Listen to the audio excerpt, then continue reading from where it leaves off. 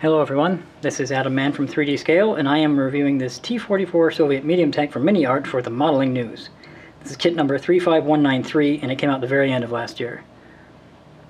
This has been anticipated because it was the newest kit from MiniArt that's supposed to use slide molds and has, this full interior stuff.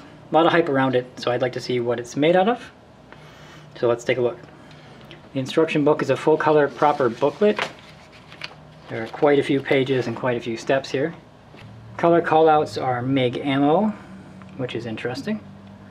The sprue map is quite large. You can see quite a few sprues. Some of these things like F times 10, FA times 10. Quite a few duplicate sprues. So step one right away looks like we are doing engine assembly.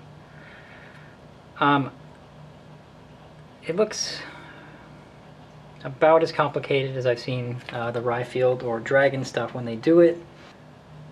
The way that they broke this part up, similar to the Ryefield one I did. It doesn't look terribly difficult. These are all tiny little separate parts, so a little bit complex.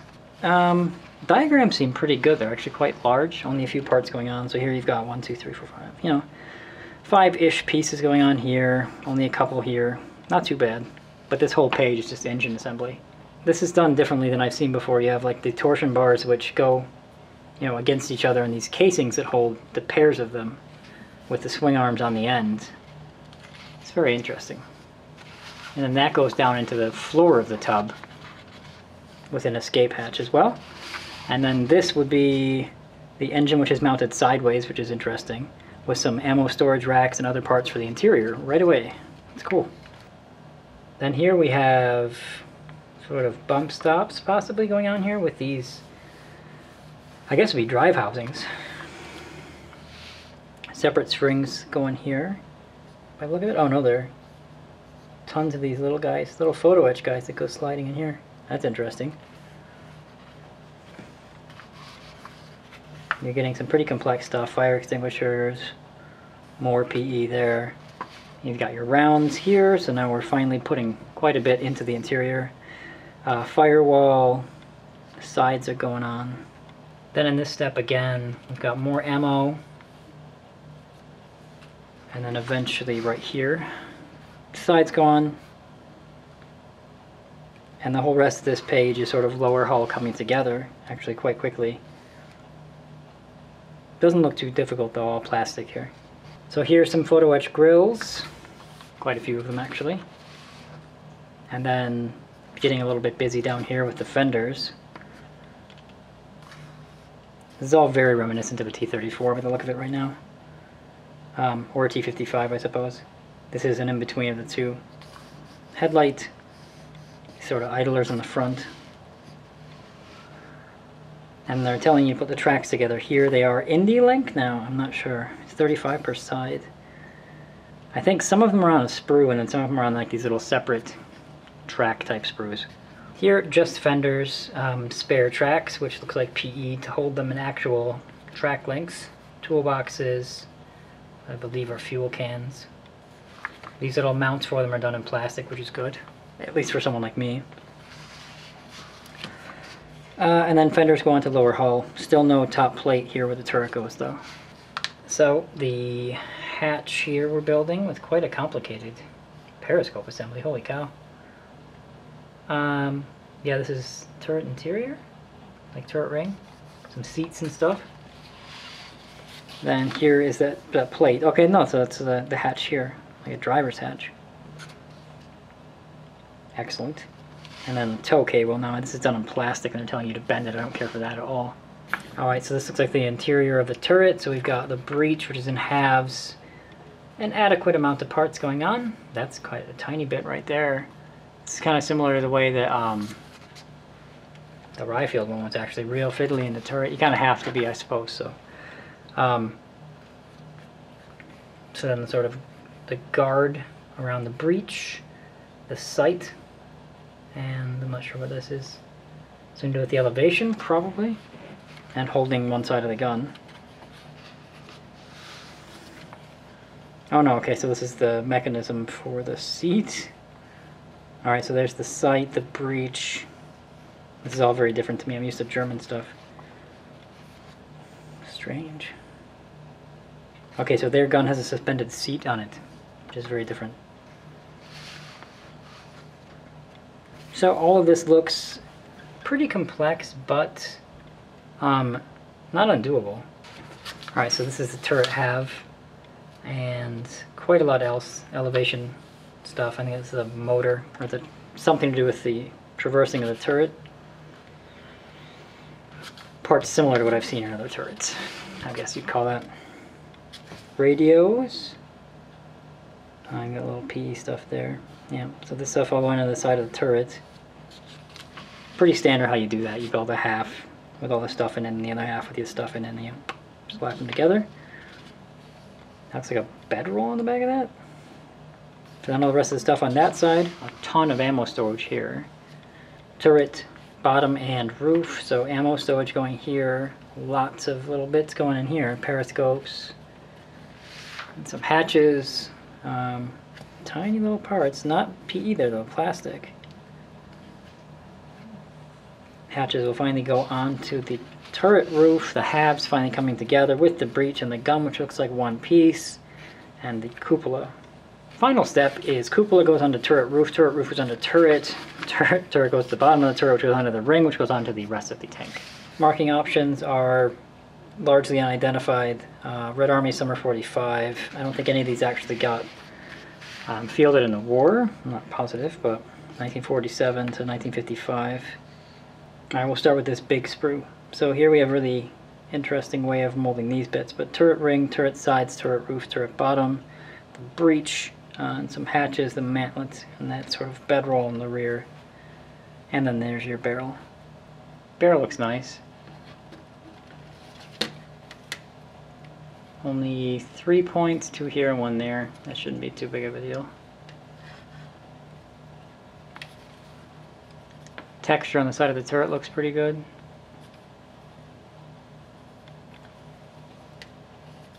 It's very thin, the size of this turret. Alright, so that looks pretty good. Lots of little knockout marks there, a la dragon. The mantlet looks pretty good. The breech looks good. Very comparable to dragons. These parts look really nicely made too. These little guys. These sprue gates are a little larger than dragon stuff, but the parts themselves seem to hold up okay.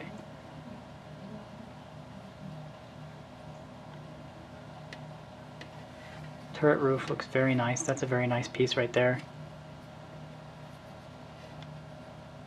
The roof is very thin. Next we have this big sprue, which has our lower hull roof and the 3 pieces for the tub. Looks like the firewall and other plates. These are drive housings. I think these are frames for the PE. This looks pretty nice. You've got a little bit of that warbling in there. Now I know that that's not necessarily a big deal, but all of their plastic has it. See, right there. Fidelity seems good though. I love this actual interlocking plates. That's how the thing was actually made. That's pretty cool.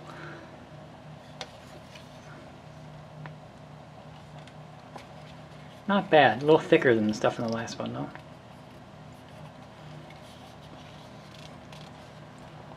There's the bottom. Some nice texture there. Is that intentional? That's that weird kind of marbly stuff. Here, look. It's only on this hatch. Weird.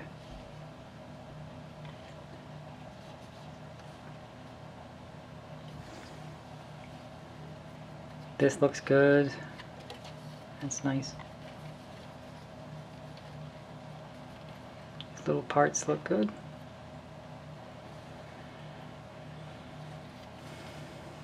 Drive housings look alright. Next we have this sprue, which looks like fenders and the hatch and a few other things. This looks okay.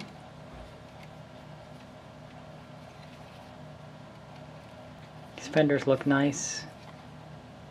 Not quite as thin as I'd expect. Hatch looks pretty good. fenders have quite a lot of detail on top. These are molded in quite nicely. Then you have this sprue, which is, by the look of it, just engine parts. Pretty nice. Pretty small parts. A little thick, maybe.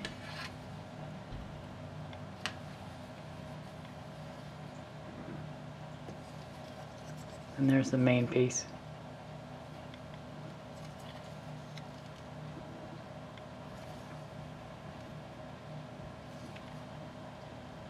Next, this sprue, which looks like it has duplicates of those engine parts actually. And then some other small parts.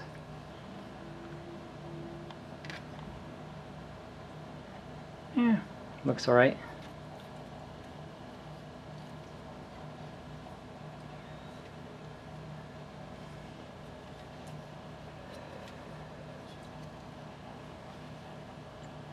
This sprue with some more small parts. Detail looks good everywhere. It's hard for me to identify this stuff.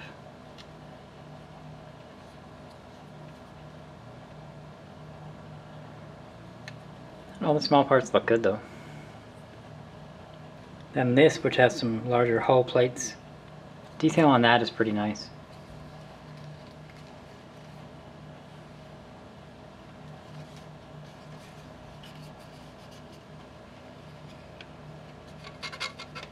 Very fine texture on the floor plates.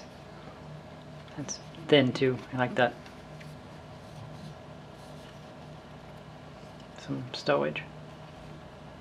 Very pronounced. Another sprue full of very small little bits. That looks like part of a visor or vision block.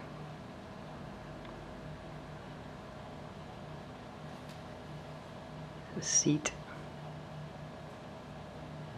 Some of these are turret interior parts. That's part of the elevation mechanism. Doesn't look like anything's broken. There's the sight. Nice. A little thick, some of these parts, but not too bad. Then we got this little sprue. Just the toolboxes and some framing, possibly for PE. So you got a broken part here. Let's see if I can nudge him back into shape. I'll wait till I build it.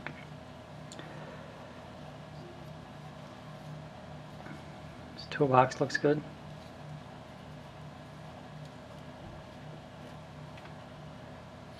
Next we've got this little sprue. Got our cupola and some other parts on it. Cupola looks pretty good.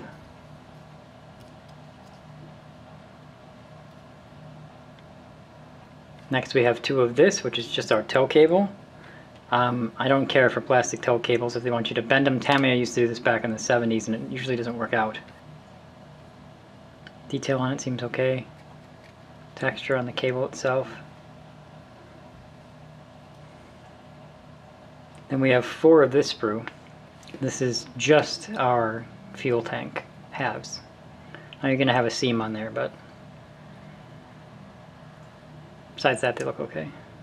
Then we have 10 of this sprue. Then we have 5 of this sprue. Only a couple of parts on here. Some thin frames, some grab handles. These look like the things you mount the torsion bars in.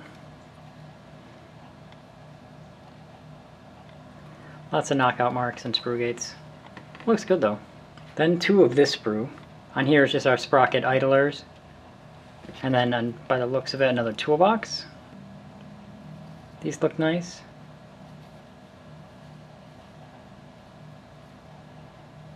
Some very fine parts up there. We then have 10 of this sprue. On here we have like a back and front of a wheel, 8 tracks, and some other tiny bits. Wheels look good.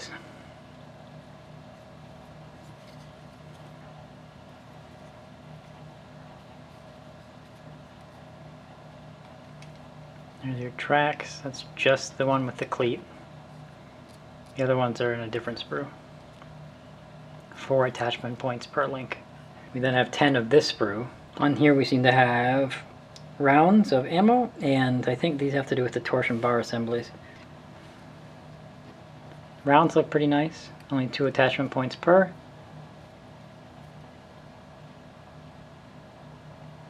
Then those parts look good too. These might be hubs for the wheel. We then have 2 of this sprue. More small parts on here. Looks like a fire extinguisher there. Kind of cool. Some really small bits here. Could be periscope related.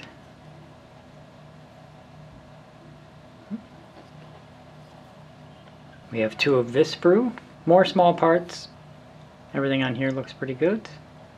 Very fine details there. Little tow hook things for the front. We have duplicate clear sprues.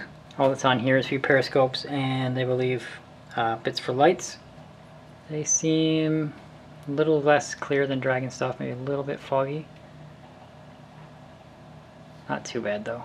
Definitely harder than Ryfield stuff. So then we have 6 of this. There's 12 links per sprue. It's only the in-between link with the flat side here. Again though, 4 attachment points per link, including on the ends. No ejector pin marks though. It's not bad.